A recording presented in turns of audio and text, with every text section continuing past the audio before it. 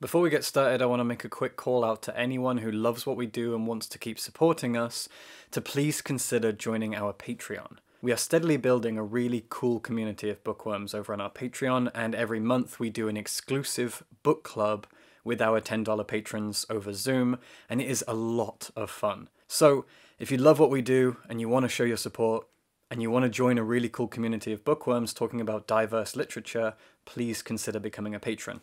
Stephen King and I have had a little bit of a weird and rocky relationship. It began by not really beginning at all. I became a fan of Joe Hill, Stephen King's son, long before I was a fan of Stephen King himself. I started by reading his first novel, Heart-Shaped Box. I thought that was a really fun, campy, unique horror ghost haunting experience. I then read Horns. I read all of his books in chronological order. I haven't read his short stories. I've heard they're pretty good. Horns was great. I thought it was a really fun book. Again, Joe Hill has this kind of campy, schlocky horror going on that I really, really enjoy. Horns was fun. It wasn't horror, but it was supernatural and strange, and I enjoyed it. The film with Daniel Radcliffe is okay. And then I read Nosferatu, which I really thought was a stellar book. To this day, it's one of my favourite books to just reread and enjoy for the fun of it. Then I read The Fireman, and I didn't like that one. And I don't think he's brought out anything else since. But anyway, I know Joe Hill's books pretty well. I enjoyed some of the Lock and Key comics. I enjoyed the TV show that Netflix brought out that was based on Lock and Key. I like Joe Hill. He's great. Stephen King, on the other hand, I read Green Mile a few years ago. Thought it was alright. I read the Dark Tower books. I read the first one, The Gunslinger. It was good. Gunslinger was a lot of fun. Very strange fantasy book, nice and short. Really enjoyed it. Second one, a little bit boring, but okay. Third one I thought was like, that was like sweet spot. Okay, I'm into this now. The third Dark Tower was great. Couldn't get through the fourth one. Too boring. Nothing happened. Put it down. Didn't pick them up again. Then I read It. It is like 1,200 pages. I think to this day, It is the longest book I've ever read. And I loved it right up until the ending. If you've read It, you'll know what I'm talking about. I will not spoil it here, though it is worth Googling it because content warning.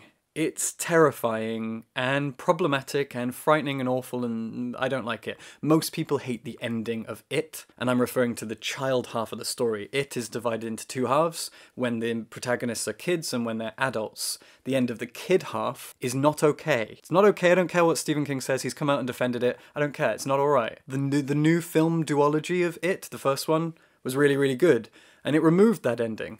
Great. And then the second one was a little bit boring. But I thought It was a really fun book. It pretty much turned me into a Stephen King fan, or at least a fan of some of his works. I liked It, and it's one of the few books of such a ridiculously obtuse and gratuitous length that I actually thought was worth it, because I spent a lot of time with those characters in their little Americana community, just getting lost in that world, and I didn't really want to leave. I thought it was a very engrossing story. So It is good. And now I just read Misery. Misery is very, very different, and I think as abject horror goes, it's really great. This is an outstanding piece of horror fiction. What's it about? Misery follows the story of a writer named Paul. He's in his 40s. He is an author of silly romance novels set in Victorian England. And he hates writing them, but his fans love them.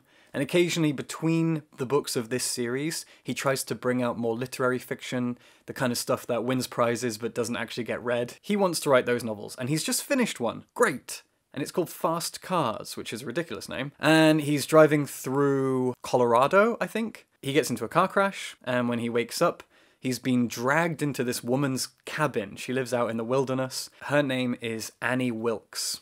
Very famous name in horror. I'd heard the name before. I haven't seen the film, by the way, and now I really, really want to. I've heard the film is astonishingly good. Annie Wilkes is Paul's biggest fan, and she happens to have found him. What a wonderful coincidence. She's found him, his legs are broken, he's in a bad way, she's bandaged him up, and she's nuts. She's completely mad. You can tell that this book must have been inspired by Stephen King's own reaction to his fame. Stephen King was getting really big at the time that he wrote this. And you can tell that he probably had some really scary letters coming through his door and some really scary stalkers potentially. It feels like this book is a reaction to the misery that he was feeling when he was in the midst of this crazy amount of fame that he was getting. To this day, he's arguably the world's most famous author. And I feel like this book is reactionary in some way.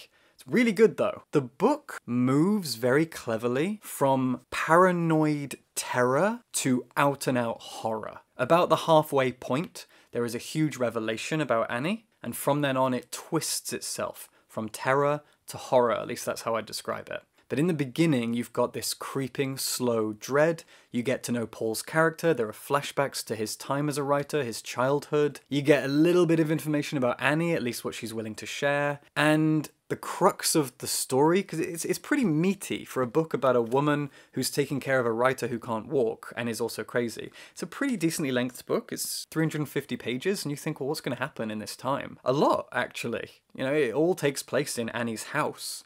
And a lot happens, and this claustrophobic dread and psychological creepiness, it really soaks in, and you do kind of have to put the book down occasionally to breathe, because it is quite an exhausting atmosphere that King creates in this book. He does that by drip-feeding information about Annie until the midway point where you get a big revelation that you can kind of see coming. The way that the creeping dread is carried by the story is this. She's a big fan of his writing.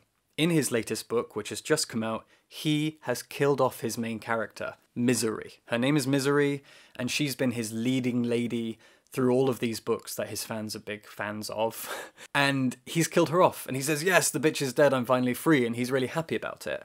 But then obviously his #1 fan, she reads it, and she goes, no, that's not okay, so she smashes his legs a little bit more. She's furious that he's killed off his main character, and so she traps him in her house. He's unable to walk, and she says, you are going to write a sequel that fixes this. A sequel that brings Misery back to life and continues her story. Annie forces him to burn the manuscript of this literary novel that he's really proud of so that he can focus on writing a sequel, Misery's Return. He writes a draft of it, and she says, yeah, it's really good, I like it, but it's not right because he cheesed how she comes back. He cheated it. It's not natural. It doesn't work. So then he has to do it again.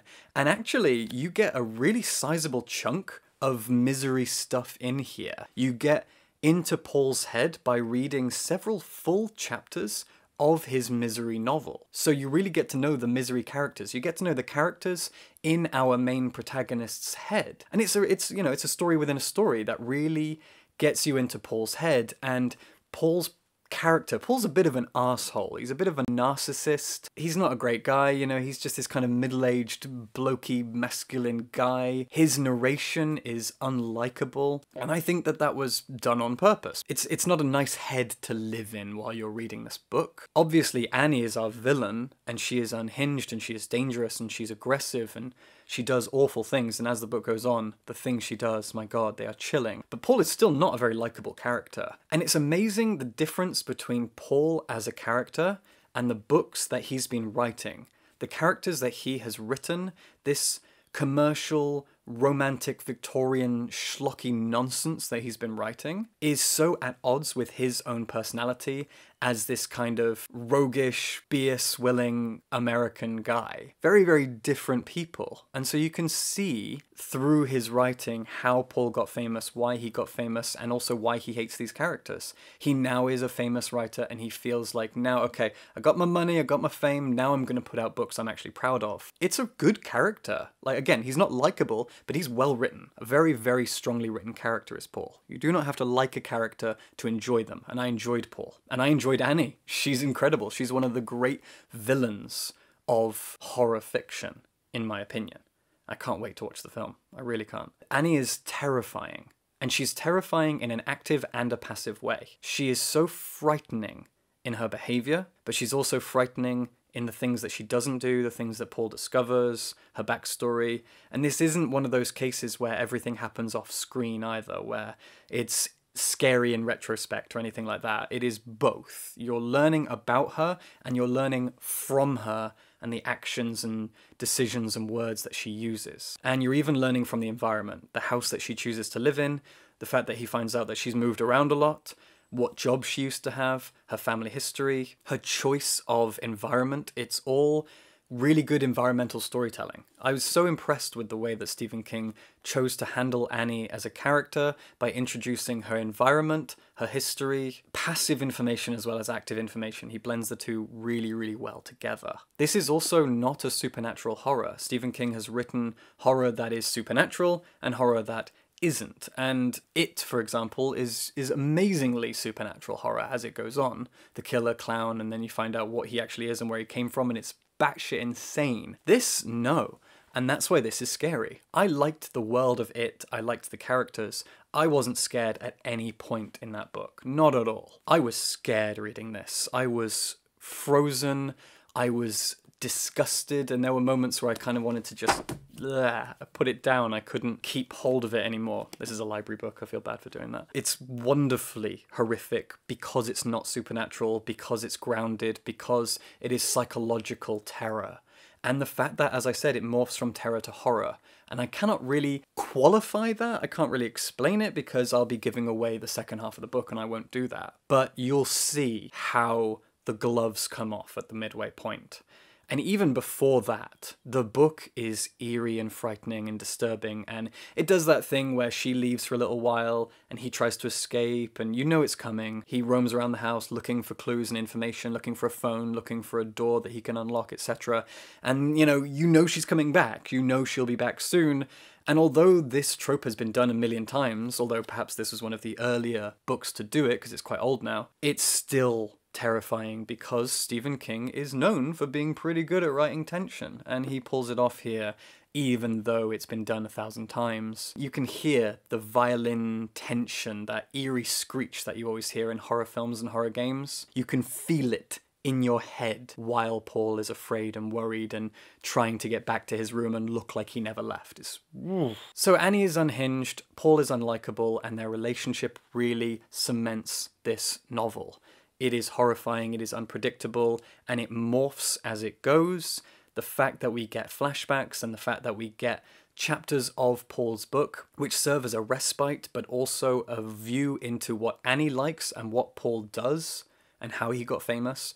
All of this really adds a lot of meat to these characters. It is not just horror, it is still a fantastic character drama. I would say it's pretty flawless as a horror novel goes. At 350 pages, it's a really nice length, and it doesn't really waste any of its time. Even in moments where it slows down or changes pace, you're grateful for it because you need that. And I think that that gives it an emotional spectrum to follow, which is really appreciated. Misery is a great book, and I really recommend it. And I can't believe I waited this long to read it. And now I'm going to go watch the film. As I said, please consider joining our Patreon. We would hugely appreciate it. And as always, subscribe for books.